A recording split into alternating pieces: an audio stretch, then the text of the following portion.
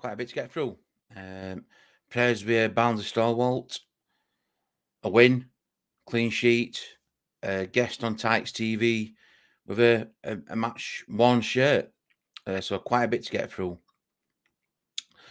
Welcome, Neil here from Tykes TV. So before we even get on about the Cheltenham game, thoughts and prayers are with Beth Sefton.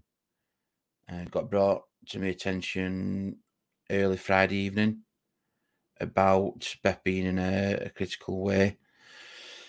Life-changing, life operation. Really, really bad operation. Not doing too much because it's not fair to family and that for obvious reasons. But the next 48 hours is going to be critical for Beth. So thoughts and prayers with Beth for Barnsley stalwart in her own right. I've known Beth be at club for a couple of decades like now, going to get season tickets and stuff like that. But various job role what she did. So very, very well thought of lady. A great touch as well by the fans, chanting her name. Beth Sefton, she's one of his own. So again, thoughts and prayers with Beth, and all being well, we can see her at Oakwell not too long. So again, back to the game. An early journey for a lot of us going down. Started off pretty well, if I'm being, we're in and amongst it. A good following, making some noise. Like I said, chance for Beth Sefton. That extra spur that we needed, I think. I know it got mentioned out in press and stuff for, reasons behind it, kind of thing. It kind of spurt players on, give them that bit extra impetus. Not that we don't need it, I don't think. The run we're being on at the moment, you can see players improving, playing as a united team. Everybody's in it together, and pleasing to see certain individuals on bench as well. So going back to Norwood, his goal, build up to it, unbelievable. You were just like knocking the door right from, chomping on a bit. A couple of goals of season contenders not long after, Herbie Kane, Adam Phillips. So again, what signs there, was still taking it, meant to get us fourth, just put icing on cake. Could it have been more, nitpicky, critical? Could have been, 5, 6. No disrespect to Cheltenham. Any real threat by them? No. Laresh, again, at left wing back, in place of Cadden, who went away because his missus went in labour. Again, Laresh slotted in. Again, another all-round professional team performance, if it makes sense. A lot of positives on show. Norwood doing what he does. Bobby Thomas again, influential how he is. Anderson, Ishted, quiet, but when called into action at times, did what he had to do. So again, 3-0 up at half time. Could have been more. And it's not being disrespectful to Cheltenham, but we could have been more. Second half, you always knew Cheltenham were going to be coming out and trying to adapt their play and take the game to us. We got fourth. Substitutes being made. Great to see Luke Thomas. Great to see Luke Thomas going onto the pitch. Nasty injury he had, and to come onto the pitch, see him run about, get stuck in. It was pleasing to see. It was like, you just at the back of your mind thinking, oh no, awkward. Just do what he's got to do. But he did what he had to do. Full credit to the lad. Again, you look all the way around pitch.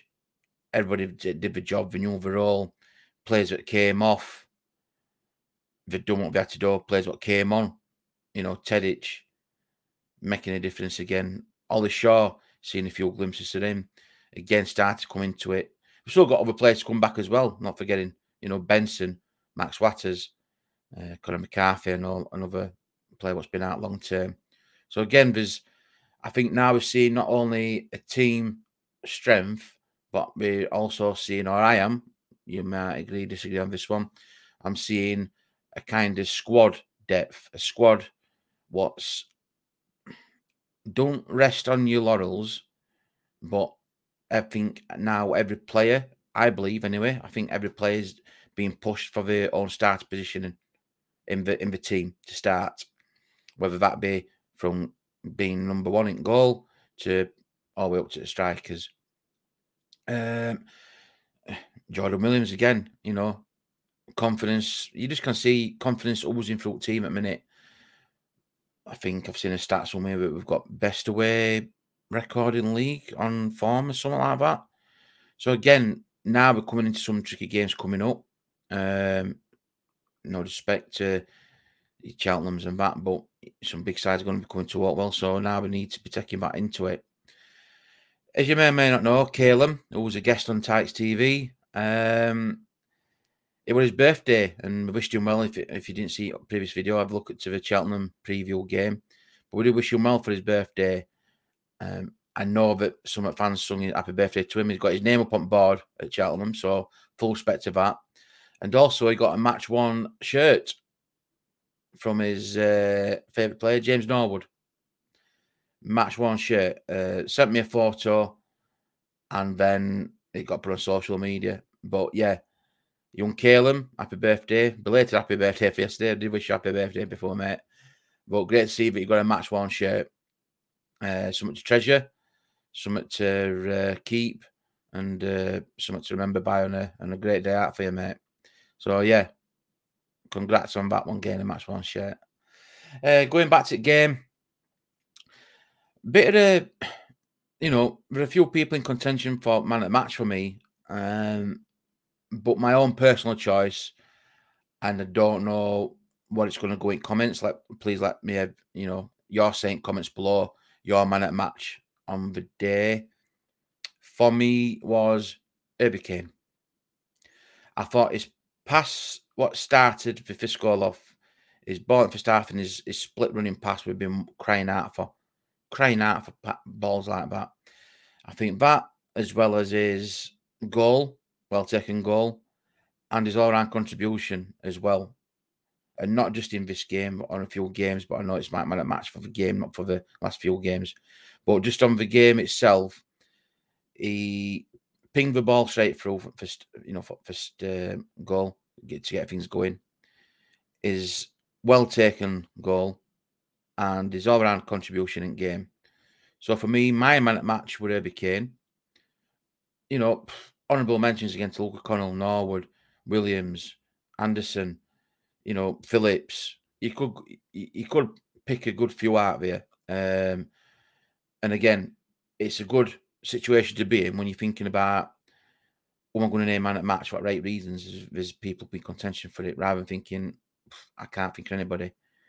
So my man at match is Herbie Kane. Well done. One at goals a day, got to be one at goals a day, that on highlights reel, if not month. Well taken out, it came across and swiveled around and pinged it in. So yeah, we'll go on to Derby game. That's going to be a tester. I know they're wanting Oakwell to be red with scarves and whatever you've got. They're going to be fetching a good following. We will be doing a preview for that. I'll be going to be doing a live sometime this week. Just when I can fit it in, work schedule and stuff like that. But I want to be getting a live. I've done a live for a bit. Open up a Q&A session to you other fans. Being interested in this, seeing how far we've got. But yeah, my man at match, Herbie Kane. A Barnsley win, clean sheet, back at Oakwell. Before we go, thoughts and prayers to Beth Sefton. All Barnsley, community, if not the football community, will know you. Thoughts and prayers to Beth, family, and her close friends and work colleagues. One thing left to say, you Reds.